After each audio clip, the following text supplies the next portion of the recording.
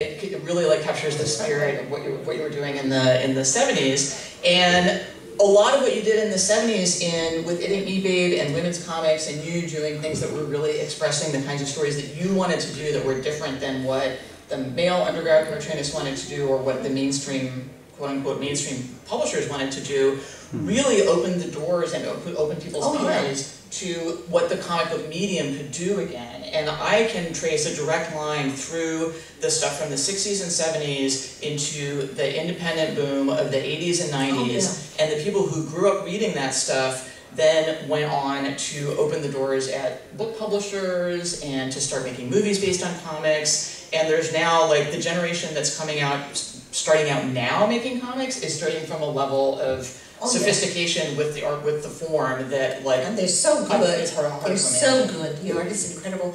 And what is really and you both helped lay the groundwork for that. Oh, I know. I accept that honor, and so do you, Billy.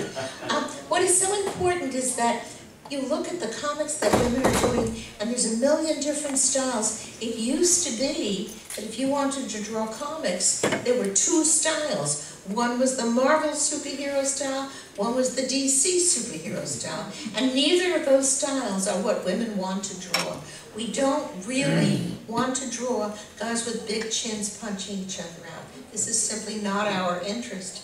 But you look at the comics now, and there's every style imaginable. Yeah, I really think we're in the middle of a renaissance in the art form itself. And you were saying how much people know we owe so much of that to Trina Robbins. You didn't speak that enough. There were 3 editions of the Denis Kitchen book where she just really told the history of women in comics, I think it was. But definitely, and we have to tell. Been instrumental in spreading knowledge. Yeah, and that's crucial, because if people like you and us don't reclaim that history and share it with other people, it's gone. Then it's gone. It's lost. It becomes much harder to recover. 100 years later. And these women were lost. The women I write about were lost. Nobody knew about them. Now, not everyone, but people know who Nell Brinkley was. People know who Lily Renee was, who Tarpley Mills was. And they were so good. They were so good, but they weren't. They didn't have big chins and thick necks and punch each other out, so the guys weren't interested.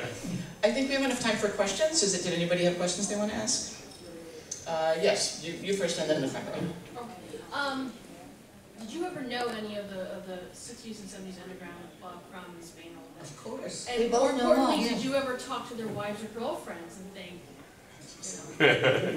Well, his first wife, Dana, and he treated her very badly, but she was his apologist. I mean, Fritz the Cat, which was one of his early